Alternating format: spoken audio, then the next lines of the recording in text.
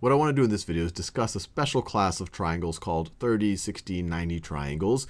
And I think you know why they're called this. The measures of its angles are 30 degrees, 60 degrees, and 90 degrees. And what we're going to prove in this video, and this tends to be a very useful result, at least for a lot of what you see in a geometry class and then later on in a trigonometry class, is the ratios between the sides of a 30, 60, 90 triangle.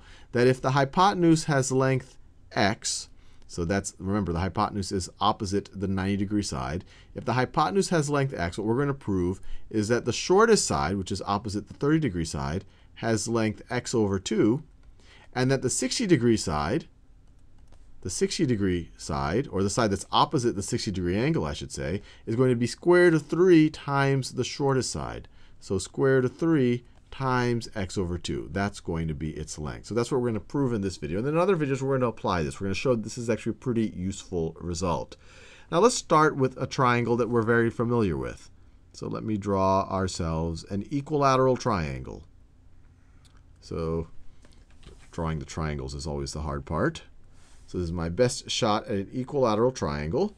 And let's call this A, B, C. I'm just going to assume that I've constructed an equilateral triangle. So triangle ABC is equilateral. And if it's equilateral, that means all of its sides are equal. And let's say that it has length, and let's say equilateral with sides of length x. So this is going to be x, this is going to be x, and this is going to be x. We also know, based on what we've seen from equilateral triangles before, that all the measures of all of these angles are going to be 60 degrees.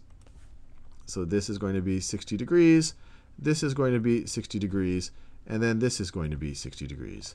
Now what I'm going to do is I'm going to drop an altitude from this top point right over here.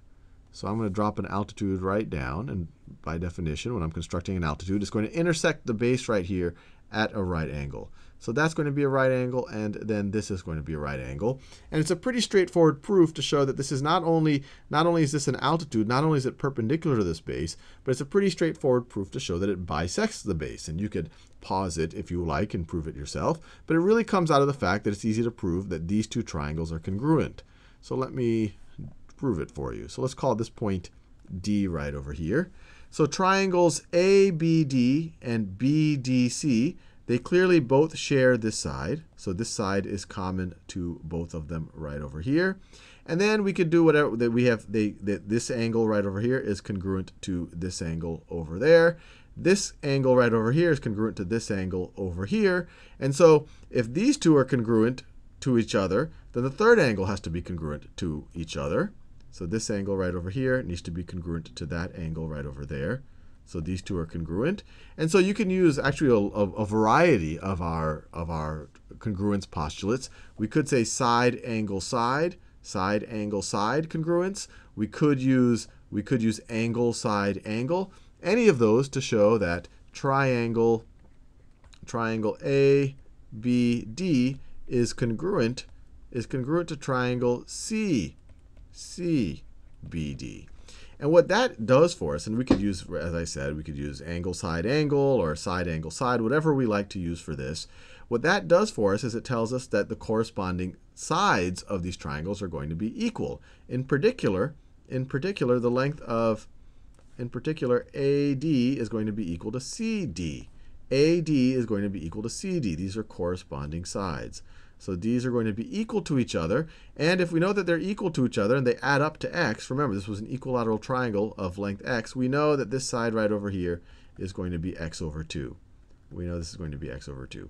Not only do we know that, but we also knew when we dropped this altitude, we showed that this angle has to be congruent to that angle, and their measures have to add up to 60. So if two things are the same and they add up to 60, this is going to be 30 degrees, and this is going to be 30 degrees. So we've already shown one of the interesting parts of a 30, 60, 90 triangle, that if the hypotenuse, notice, and I guess I didn't point this out, by dropping this altitude, I've essentially split this equilateral triangle into two 30, 60, 90 triangles, 30, 60, 90 triangles.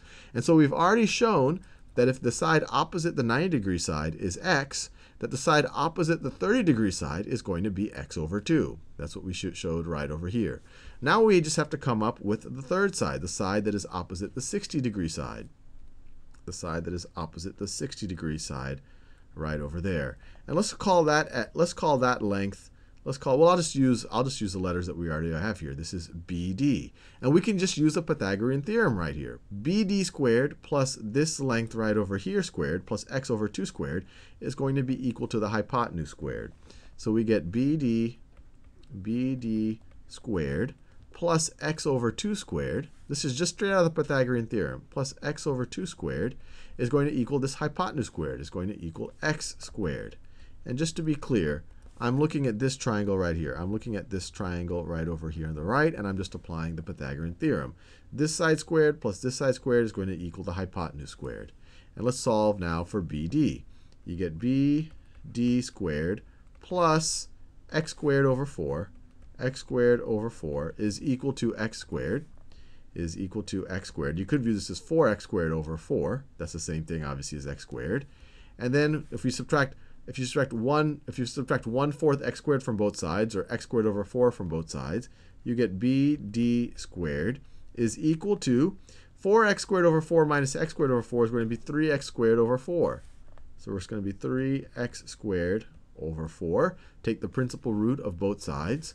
You get BD is equal to the square root of 3 times x. Principal root of 3 is square root of 3. Principal root of x squared is just x over the principal root of 4, which is 2. And BD is the side opposite the 60-degree side. So we're done. If this hypotenuse is x, the side opposite the 30-degree side is going to be x over 2. And the side opposite the 60-degree side is going to be square root of 3 over 2 times x, or square root of 3x over 2, depending on how you want to view it.